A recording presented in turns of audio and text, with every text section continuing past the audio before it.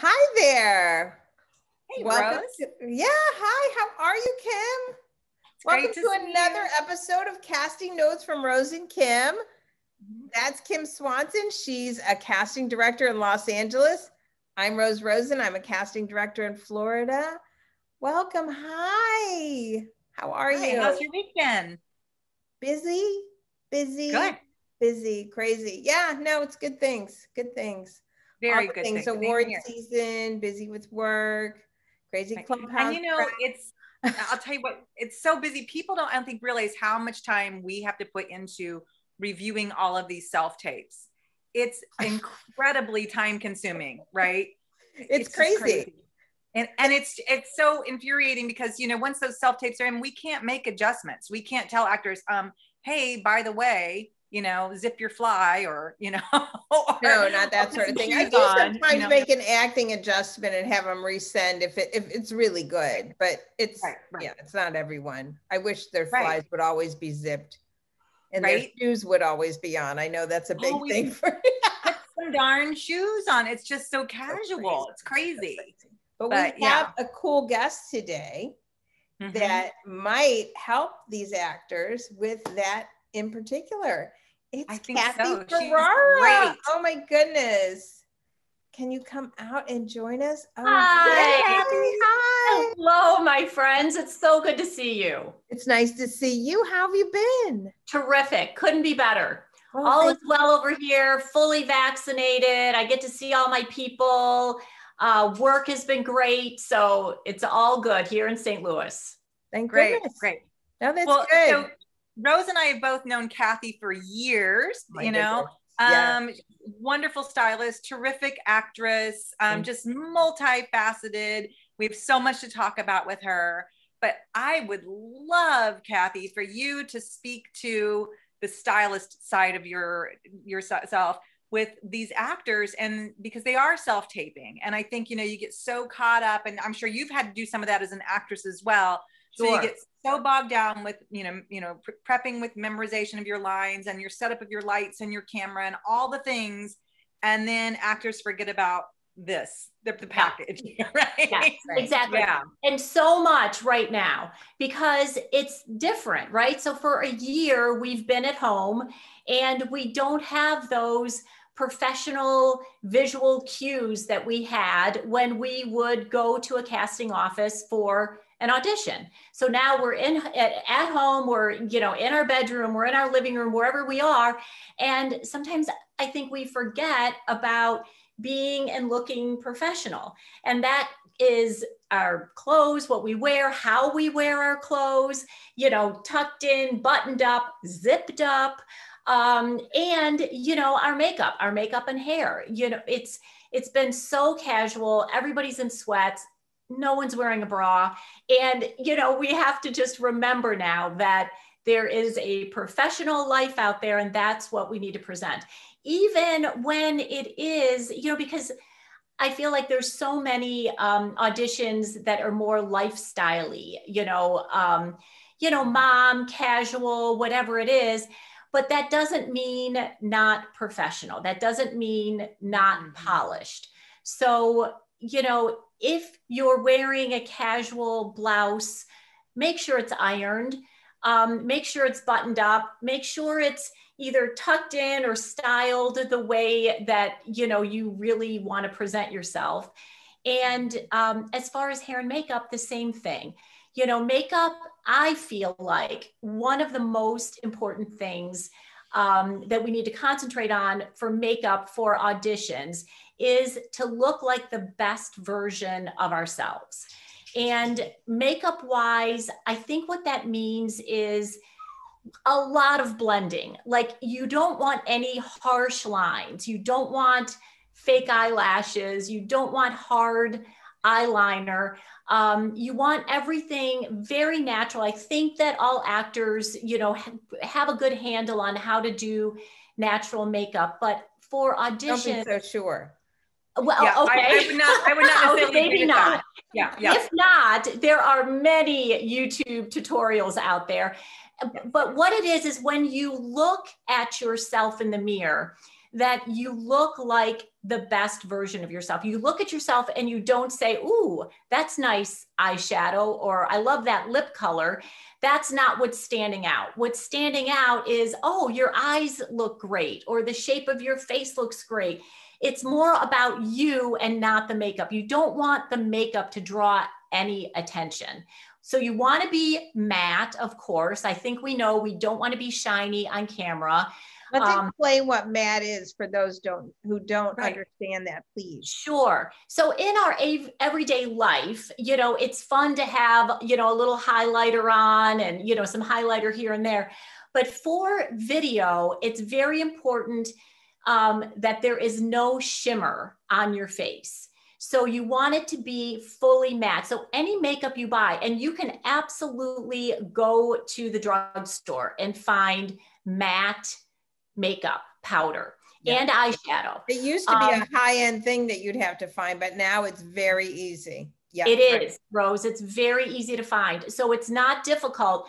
Just want to make sure there's no shimmer on your cheeks, no shimmer on your eyelids for print and video. Now, if you're doing some high fashion thing, that's a whole nother story, but that's not what we're talking about. Yeah. There's a lot of like subconscious things that go on with people. There's been a lot of articles written about this, that when you're shiny, if you have any kind of shiny, whether you are sweating or whether you have shimmer on your face that looks like shiny, people don't trust you. It's so interesting. It's this subliminal thing.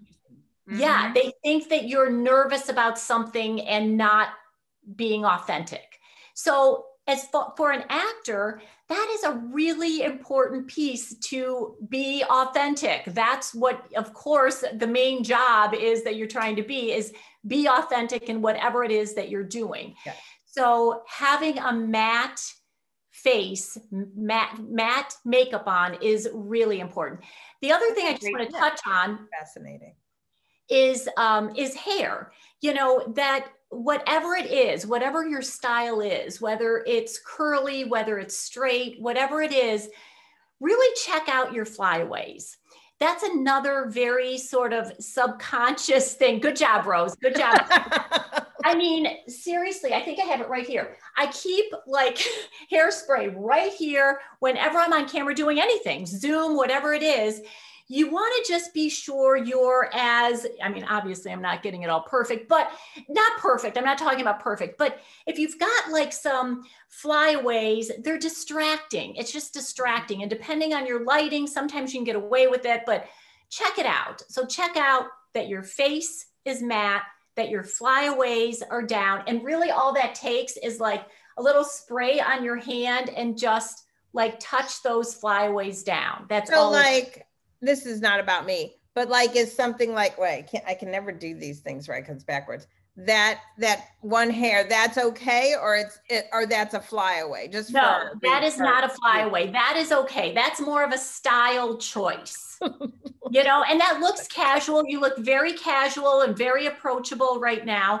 It's more like the little hairs, little frizzy hairs that are sticking out. And Rose, I don't really see too many flyaways on you. So like, it's not an issue, but some people, it is an issue. Like, it's just depending on your hair type.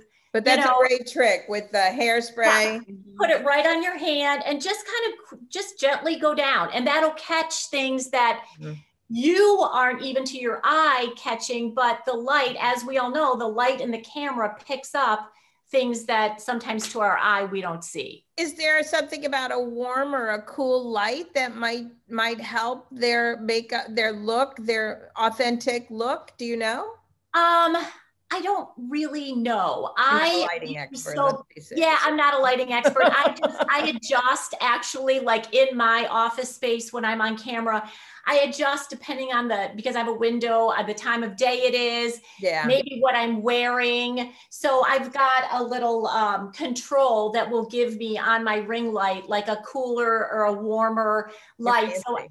So that adjusts, you know, depending on what's happening. So I can't quite speak to that, but you know, lighting, I can speak to, which is so important, so important. Yes. Whether you have a ring light or not with a stand, they're so reasonable now on Amazon. I mean, I feel like anybody could invest in that.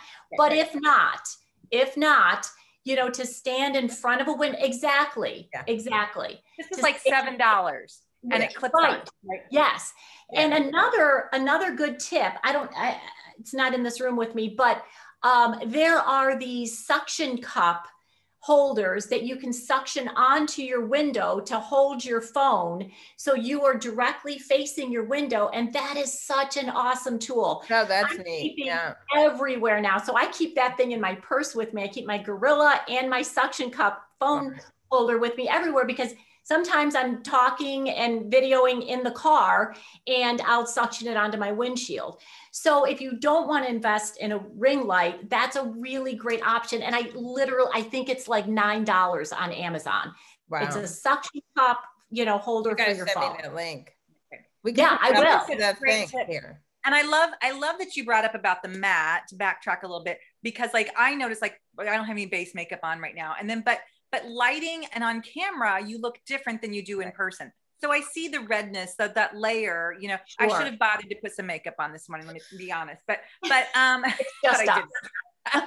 You look beautiful. You know, but you can see a difference. And if I was auditioning for a job right now, it wouldn't look, you know, like I would want it to look. And there's a reason why when you go on set, the makeup artist always has you put on base, right? Yes. Whether you're a guy or there's a reason for that. Yeah. So pay attention to what happens when you go do something professionally and try to mimic that to the best of your ability at home. 100%. Yeah. So it's really about, the foundation is more about evening out the skin tone, like you were just mentioning. And then the powder, is what will matte you down. Yeah. Mm-hmm.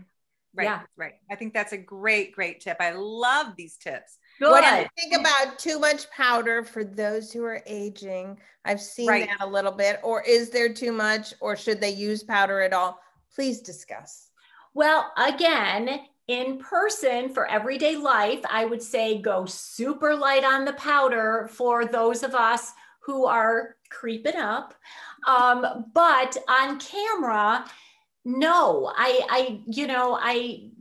if it looks cakey, of course, that's a whole nother situation. I mean, you don't want to look cakey, but, and if you feel like your skin takes that too much, and that's a whole nother conversation that we can quickly touch on, is that makeup will go on so differently if you really think about your skincare. And the two most important things in skincare, I can name 50 things that I love and I think are important, but the two most important things in skincare for makeup is exfoliating and moisturizing. So you definitely want to have some kind of exfoliating happening in your life twice a week, and a heavy moisturizer at night, a light one with SPF during the day. And then your makeup won't catch. And, because when you have dead skin and, skin that isn't exfoliated, makeup catches on it. You can't blend it. It looks cakey. It's a whole, different thing than when you are exfoliated and moisturized. And of course, we know we gotta really hydrate. But wait, so do you like, I have so many questions because bring them on. I'm a makeup junkie, but do you like exfoliating with like a beaded thing that you do in the shower, or do you prefer a mask, or do you have products that you like? What do you like?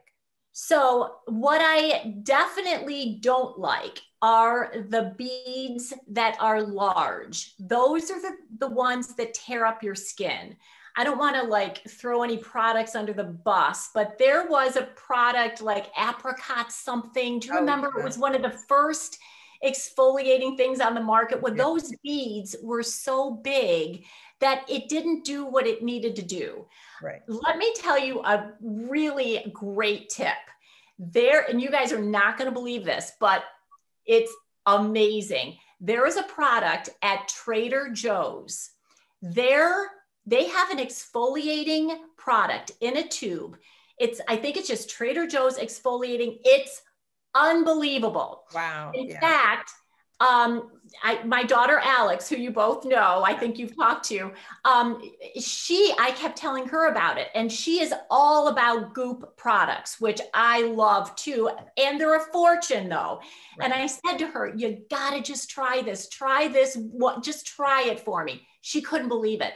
She said, it's as good as this $150 exfoliating product. It is. So anyway, that's a really good tip. Try that one for sure. I love it. So there's 2 ways you can do it. You can get exfoliating pads to use, which are great. And you want to be sure that you're letting the pad do the work. You don't want to apply a bunch of pressure and hurt your skin. So you have to be gentle.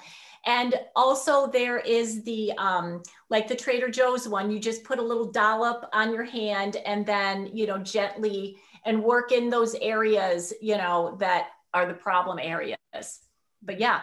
Brilliant. I love these tips. I could talk for hours. Talk about someone who knows products. I know. Kathy, you actually have your own product line that I am dying to try. Tell us about that. I hope you do. So 3.5 years ago, I started a line of nail polish. It is called, in fact, it is called K.Ferrara Color. And what makes this nail polish different is that it is a 10-free formula, which means it's free of the 10 most harmful chemicals that are in most polish brands. So it does no harm. I just believe that we should not be sacrificing health for beauty. And people are getting really, like, they are gearing into this too. Clean beauty is the rage, thank goodness. So there's all kinds of clean beauty lines, and I'm just thrilled with this product. So I've been a stylist in this industry for a lot of years. And so color is really important to me. And I've been like weirdly obsessed with nail polish my whole entire life. So I really wanted to bring a product to market that women could count on. You can count on my line for really good, sophisticated, no fail color, as well as it doing no harm. It's non-toxic. In fact, when I brought it to market about a year later, I was getting all these notes from customers saying, I love this product, but there's not really any colors for my children. And I would love for my children to wear this polish also. So I started a kids line. So we also have a K.Ferrara Color kids line that has been really successful and so much fun. And you can use those colors as an adult too. Yes. It's so funny. I just actually posted on my story right now. A girl loves this really wonderful actress in New York City. She loves the kids line, and she always like posts and sends me pictures of, her nails with the kids line on. And for you guys and for all of your followers and listeners, we have a promo code for you, Rose and Kim 20. So that's the promo code, Rose and Kim 20. Kim, we've made it. I feel like Oprah, and you get a discount, and you get a discount, and you get a discount. This is our moment. So you'll get, 20% off. Hold on, sorry guys. I forgot to plug in. 20% off anything on the line. We're going to make that a hashtag. Thank you. That's amazing. That's so exciting. It's our first promo code. Yay, I'm so happy to be your first promo code. Right? Oh my God, this was such a delight. Thank you. Come back and see us again. I would love to. You are happy, Kathy. Oh, thank you for having me. I really appreciate it. Appreciate your time, my friend. Yep. No, thank you. And don't forget to like and subscribe to so you can see all of these videos. Anyway, thanks so much. And hit that notification bell. Yes.